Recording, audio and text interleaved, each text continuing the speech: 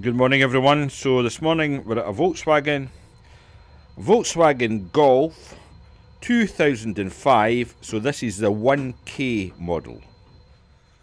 So the customer's complaint with this is a diesel, the TDI. Customer's complaint is when he comes out in the morning, the car will not crank. Flat battery. So he has a parasitic draw somewhere along the line, and so we've give the car a run, we've just let it sit and we've shut it down, and we've put down this latch just using a screwdriver, and we've done the same on the passenger's door. And just to know that you can tell that the car is going to sleep or is fully asleep when you see this. A little flashing LED, that is the car alarmed, immobilised, and it's sleeping. So well, let's look at the amps draw of this. So there is the parasitic draw when the car's sitting shut down after 10 minutes. 680 milliamps. So that's just over half an amp. So it's far too high. We need to be under 100 milliamps, ideally under 50 milliamps. So let's get that fancy camera. What's it called again, Rudy? Thermal imager, and see if we can solve this problem quickly. So before we go any further, visual inspection is always very important. Look at this. Oh, there's like a wire that's been burnt. In fact, who would put that in there? Very strange. Never mind. We'll still use the thermal imager. We'll cover a couple of hot spots. There's one up there already. Is it 443? Go and put your finger on it, my man. What is that? 433. This one Aye, here? so that's hot. And another one's hot down here, 458. So what we can do, well, we'll just pull 458 and we'll watch the meter. Made no difference. What day? 433. Made no difference. Oh, it did. Oh, it did. It shot it through the roof. Leave it out and see if it comes back down.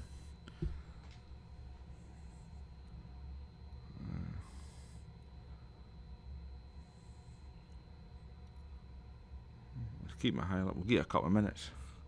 What one did you take out, lad? This in here. Oh, I think it was actually the other one we were looking for. Right. The other 433. Put it back in. I wait. Yeah. Where's that? Right. See, this thing keeps shutting down. Right, is it good? Touch that in. Aye, that's the end we should have pulled out. Right.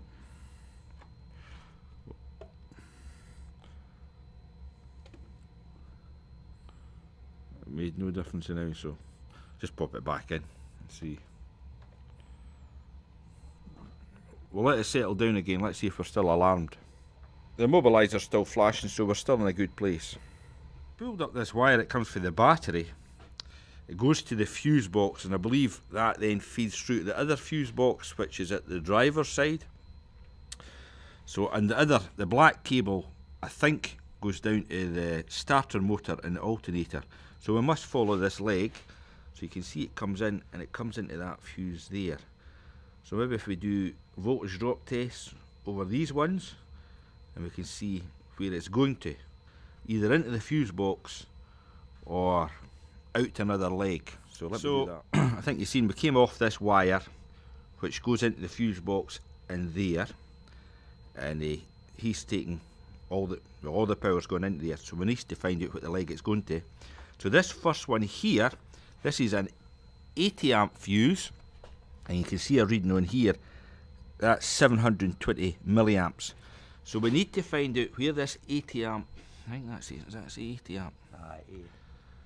There we go, 80 amp, where that fuse goes to. Because you would think maybe the 100 amp would go to the other fuse box. No sure. So we'll look at a wiring diagram. So we looked at all data, and we figured out that this is designated as fuse SA6, Sierra Alpha 6. So this fuse feeds the fuse box at the driver's side, so we need to then take our hunt to there. And you can see we've dropped a little bit, we're still at 480 milliamps. SA6, fuses and fuse holder C on left under dash panel, and it must feed SC 43 to 45, 28, 22, 18, 19, blah blah blah blah. Also feeds the auxiliary air heater control unit. I don't think we'd have that, so let's go into this dash and see what we can find there. So this is the one we're now hunting, so I think maybe the easiest idea, because I don't think we can get a little fuse buddy into there, is maybe start pulling them and see what one we head for. So we're moving on. So we used a little amp hound and we located where the problem was. We had a reading on that. Well, if the fuse is good, you get a reading of all zeros, but we then got a reading, what was it already, 006 or something like that.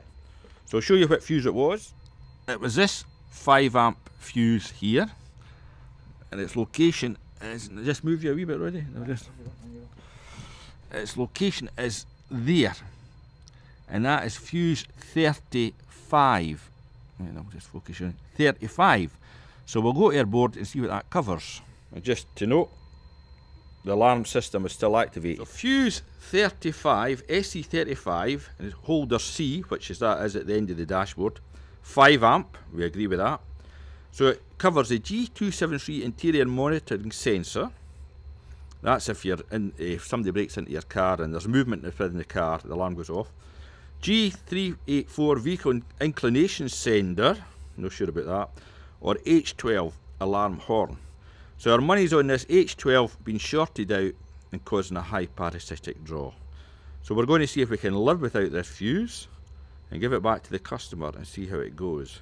But guaranteed the alarm horn can put, in fact what we can do, put the scan tool on it and see if we can activate this thing. So we've just started the car and shut her back down again. So we're just going to monitor what our amperage is. So we're still at 650, and that's just after a minute, so let's see if it takes a dive. Right, after removing that fuse and putting it back in, did not work. We decided to scan it for codes, oh dear. So in the central convenience module, we've got this 001134 alarm horn. Now that to me is our issue, that's what's causing our parasitic draw. So we'll try this horn here. So that's okay, so I now need to locate the alarm horn, wherever that is. Sometimes it can be in the boot. And the reason I know that the alarm horn doesn't work, we've done the actuation test. So by list. So if you come into here, alarm horn. So we put, there we go, alarm horn, H12, okay. So it says it's not running, so we hit start. So it says function unavailable. So I think that's unavailable because it ain't working. So let's locate it. Data for the alarm horn. And it says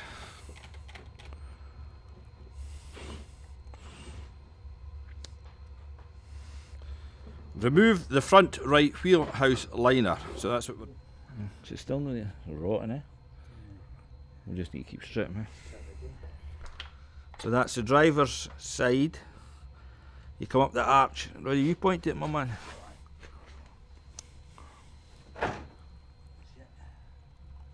Oh, that's it there. So we must pop rivet that out.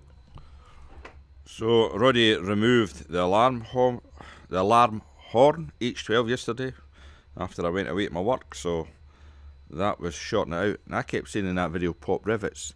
He had to drill out the pop rivets to get this out, so we're going to see if this will work without replacing it, because I checked on eBay. These are very expensive, these things. So let's look at our figures now, see what we've got. So that's after 30 seconds or so, we're doing it 100 milliamps. So we're a lot lower now. So just give it a little more time and see what happens here. We should get even lower than that. As you can see, the alarm is activated. So after 2 minutes, that is spot on. 50 milliamps. Did it go lower than that, Roddy? Did I? Get a wee while longer. But we did find the batteries know the best, because I think it's had a parasitic discharge for so long. So maybe need to renew that, but at least if he does it this time, you're not going to have an issue. So there we go, down at 14 milliamps now, and that'll be the LED. So we'll call that one a fix.